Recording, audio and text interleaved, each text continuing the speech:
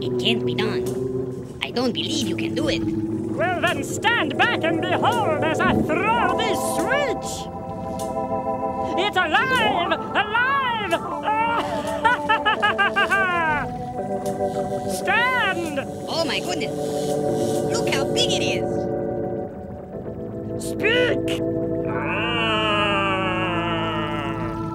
Walk to me! No, this way! Oh, look at it going! Frankenstein! Where are you going? Come back here! Don't go near that door! Frankenstein! Come back! Stay away from those villagers! No, not, get away, no, stop, ouch! Junior! It's time for bed. Just 4 more minutes. That's what you said 4 minutes ago. Let's skedaddle up those stairs. Your father will be up in a minute to tuck you in. Besides, I think this show might be a little too scary for you. It's not too scary. I like it. Yeah. I'm not scared.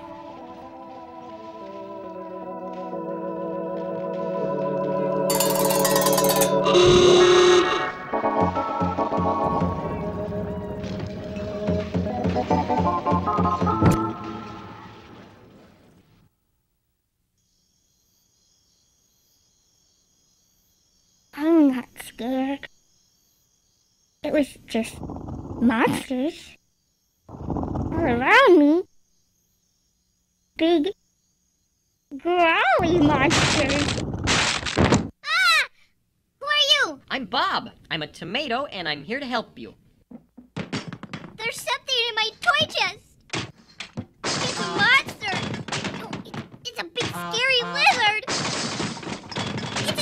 It's baby pickle. It's a cucumber. Oh. Where is everybody? Over here, Larry. We couldn't help but notice that you were just a little bit frightened, so we thought we'd drop in and help. Yeah, fear not, for behold, I bring you good tidings of great joy, which shall be to all people, for unto you... Wrong story, Larry. Oh, sorry. Well, I wasn't really scared, you know. It was just a movie. It's a big, scary monster. But I'm 5 years old, so I can handle it. Oh, so you weren't scared? Nope, I wasn't scared. He wasn't scared? No, not scared a bit. Well, maybe just a little bit. Oh, just a little bit scared? Oh, a little bit. But not too scared. Oh, well, yeah. Uh-huh. Why? How could you guys help me? I mean, if I was scared. Oh, we were just gonna sing you a little song, that's all. But since you weren't even scared, I guess we'll just be on our way. Yep, see you later. No, wait!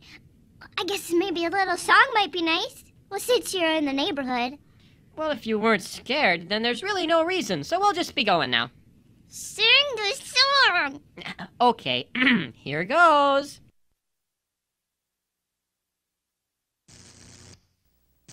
You were lying in your bed. You were feeling kind of sleepy, but you couldn't close your eyes because the room was getting creepy.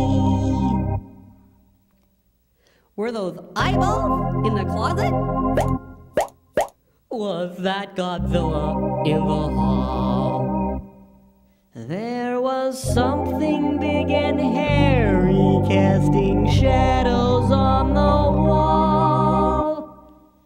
Now your heart is beating like a drum. Your skin is getting clammy. There's 100 tiny monsters jumping right into your jammies.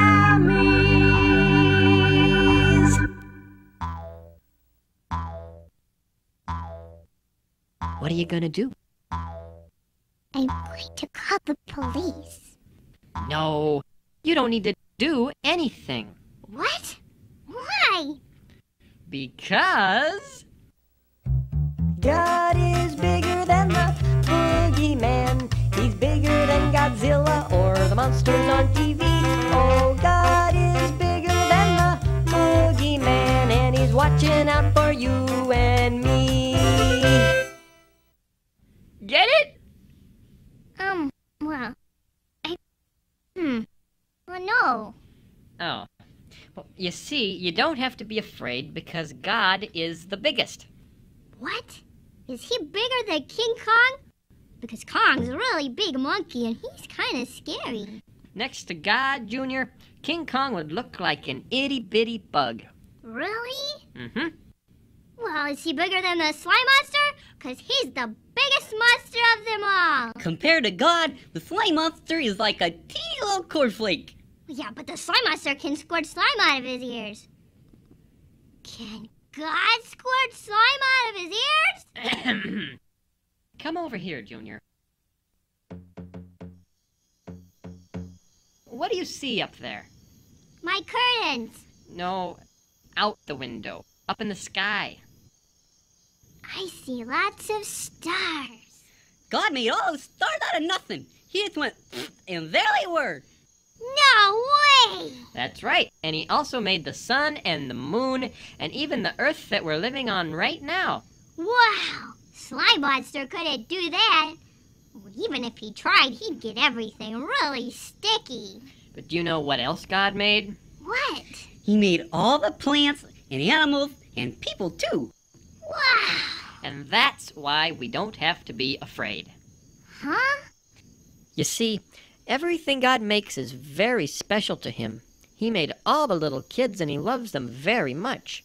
And because he loves them, he takes extra good care of them. So we don't need to be afraid because God is always looking out for us. Oh, I get it!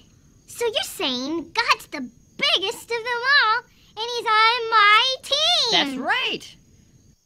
Oh, by the way, there's someone else who wants to meet you. It's Franken Celery! Well, actually, my name is Phil Winkelstein, and I'm an actor from Toledo. What? Well, I was just pretending to be Franken-Celery in that TV show.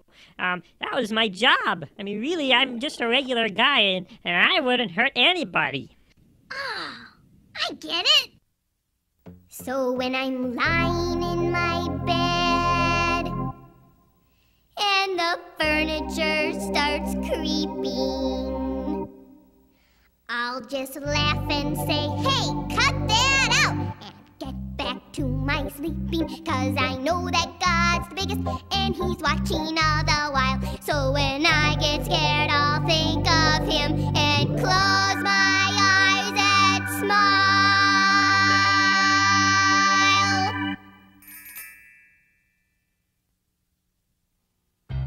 God is bigger than the boogeyman. He's bigger than Godzilla or the monsters on TV. Oh, God is bigger than the boogeyman, and he's watching out for you and me. So are you frightened? No, not really. Are you worried? Not a bit. I know whatever's gonna happen, that God can handle it. I'm sorry that I scared you when you saw me on TV. Well, that's okay, 'cause now I know that God is taking care of me. God is bigger than the boogeyman. He's bigger than Godzilla or the monsters on TV. Oh, God is bigger than the boogeyman, and he's watching out for you and me. One more time. God is bigger than the boogeyman. He's bigger than Godzilla or the monsters on TV. Oh, God is bigger than the boogeyman, and he's watching out for you and me. He's watching out for you and me. Watching. All for you and me. Yeah. Junior, what's all that racket in there? Well, I was just singing. Well, your mother and I think that show was a little too scary for you. Yeah, well, maybe, but you know, Franken-Celery is really a guy named Phil from Toledo. Well, and he's really not scary at all. And besides, God is bigger than any of them, and even though he doesn't squirt slime out of his ears, he made the whole universe, and he's taking good care of me, too. Well, you're right. We don't have to worry about things because God is taking care of us. I do think we should be a little more careful about what we watch on television. And you know what? It's okay to tell us if you're really scared. Okay, I guess you're right. Sounds like you've been doing some good thinking. But it's time to shut the thinker down now and get some sleep. Okay. I love you, little mister. I love you, big mister. I'll see you in the morning. All right.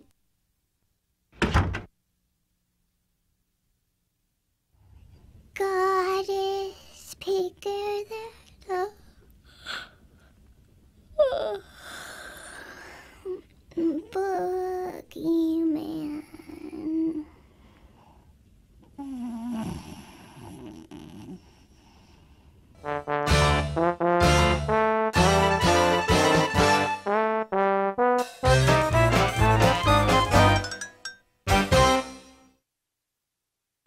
And now it's time for Silly Songs with Laddie, the part of the show where Laddie comes out and sings a silly song.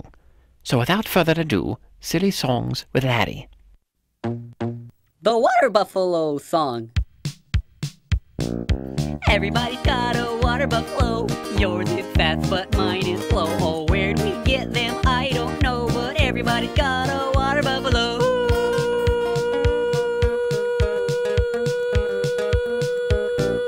I took my buffalo to the store, got his head stuck in the door, spilled some lima beans on the floor. Oh, everybody got a... Stop right this instant! What do you think you're doing? You can't say everyone's got a water buffalo and everyone does not have a water buffalo. We're going to get nasty letters saying, "Where's my water buffalo? Why don't I have a water buffalo?" And are you prepared to deal with that? I don't think so. Just stop being so silly!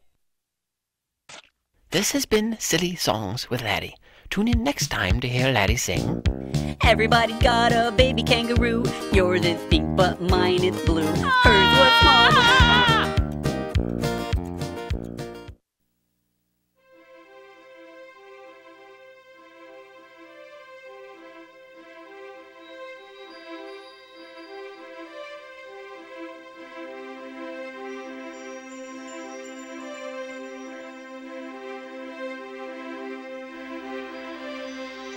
Long, long ago, in a faraway land, there lived a young man named Daniel. When Daniel was a boy, he was taken from his home in Judah to live in a city called Babylon, where he went to school in the palace of the Babylonian king. Daniel missed his home very much, and every day he prayed that God would take care of his family and his friends and look after him too. God heard his prayers and helped Daniel become wise as he grew older, till everyone in the palace knew of his wisdom.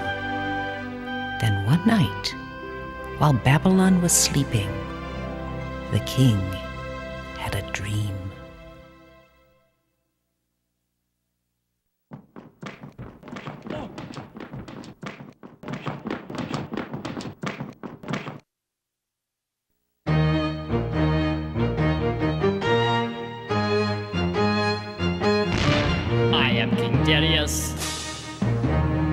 I've had a dream, and now I'm feeling rather frightened, and I wish someone would tell me what it means. We are your wise men. Yes, that is true. And though we're using all our wisdom, we're afraid we can't explain your dream to you. What? But there is one who is wiser still, and Daniel is his name.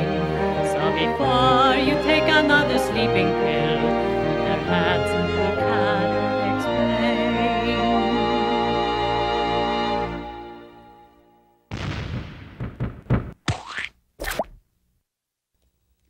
My name is Daniel. That much is true.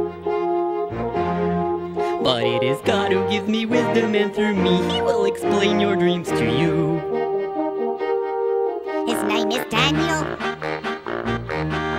That's what he said. But when he talks about this God of his, I think he's kind of little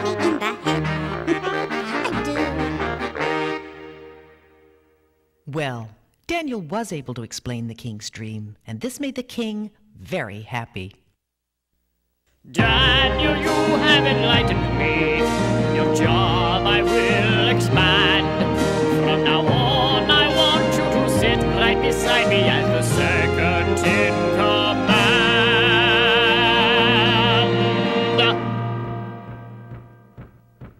This was very good news for Daniel, but very bad news for the wise men. You see, each one of them wanted to be second in command. Now that Daniel got the job, the wise men would have to do whatever he said. This made the wise men very unhappy, and they immediately started thinking of ways to get rid of Daniel.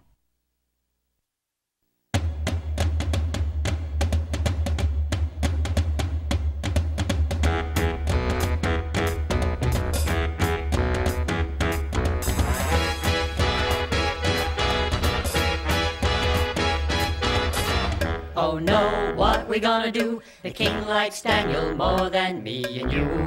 Oh no, what we gonna do? We gotta get him out of here. Oh no, what we gonna do? The king likes Daniel more than me and you.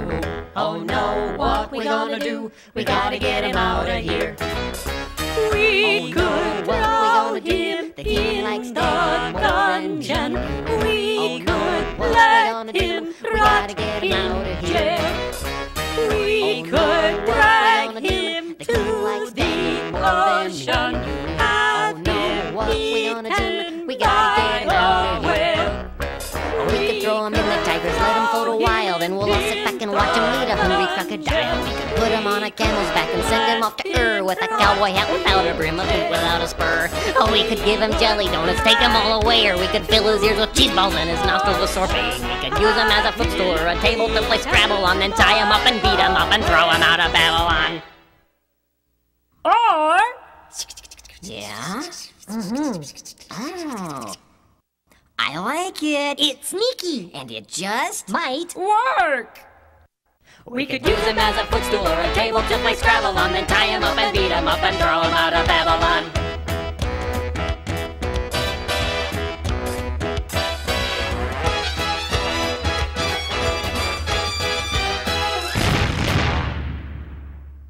The very next morning, the wise men appeared before King Darius to try to trap Daniel with their scheme. You wanted to see me? We've got some news, good King Darius. We fear your position is precarious. There are some people here in Babylon who won't give you your due. They'd rather bow to other men. Can this be so? Tis true. Oh dear. We've brought a solution of our own design. If you'll just sign this paper on the dotted line, it's an edict stating most concisely what we're all to do. We must bow our heads or bend our knees before no one but you. I see. Just one more time now, let's see if I've got this straight. A law to prove once and for all that I am great. If I'm the king, no one must doubt my full supremacy. So from this day forth, my citizens will pray to only me. Yes, but what if they don't? If they don't obey, any citizen will be thrown into the lion's den. Oh, yes? Well, I guess that would do it. All right then, good work, man. Ta-ta! So the law was passed, the deed was done. Daniel's troubles had just begun. Everyone in Babylon heard about the new law, including Daniel. But Daniel also knew God's law, and God's law told him that he should only pray to God. So the next day, just like every other day, Daniel prayed and thanked God for the sunshine and for all his friends. He also thanked God for giving him the courage to do what was right, even when he knew it could get him in trouble. Did you say trouble?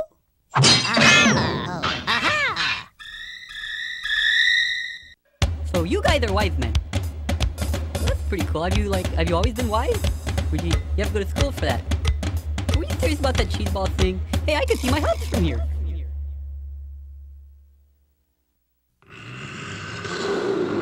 Daniel, because you violated Section 4219 2R9 4006.1-7B of the Code of Babylon, forbidding prayer to anyone but King Darius, you are hereby sentenced to be consumed by the lions. Goodbye. Hey, don't I get a phone call?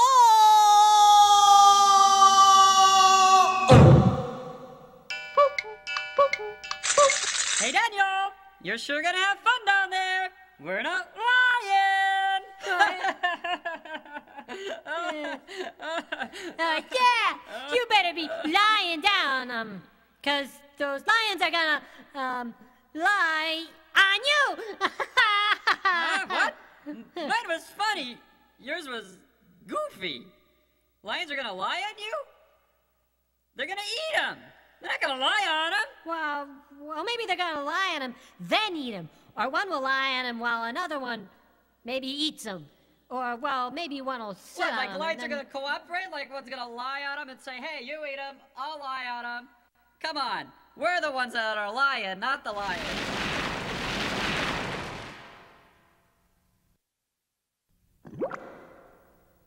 Oh, it's not so scary down here. A little musty, not so scary.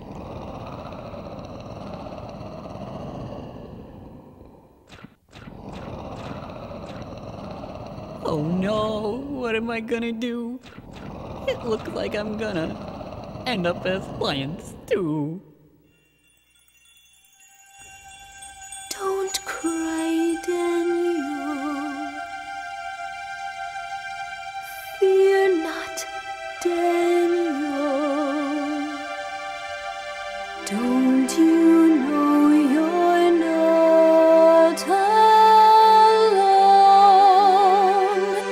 There is one who is watching you. He listens when you pray. And though it seems this time you won't get through, God has made a way. Even though he still didn't know what to expect, Daniel felt better when he remembered that God was taking care of him, even in the lion's den. Elsewhere in the kingdom, the wise men were busy congratulating themselves for being so clever, while the king, believing that he had lost a good friend, decided the only thing he could do was to pray that Daniel's God would protect him. The next morning, everyone ran down to the lion's den to see what was left of Daniel. It's hopeless. No one could survive a night with those lions. Hello? Did you hear something? Hello? Daniel, is that you? Yeah, I'll be right up. I just have to say goodbye to my new friends. It's impossible. Yes, it is. Well, hello, everybody. See you guys later. Thanks for the pizza. I had pizza? Well, it's a miracle. Surely your God is above all men. Now I understand. For even at the bottom of the lion's den, you were in his hand. I've got it, a new law. From this day forth, everyone will pray only to Daniel's God. No more of this silly praying to me business. Well, whose idea was that, anyway? Oh, yes, I remember. I hear they're looking for wise men down in Egypt. Been fun. Got to go now. Yeah, see ya. But where do you think you're going? Come back here, you scoundrels. Guys, come back. You scallywags.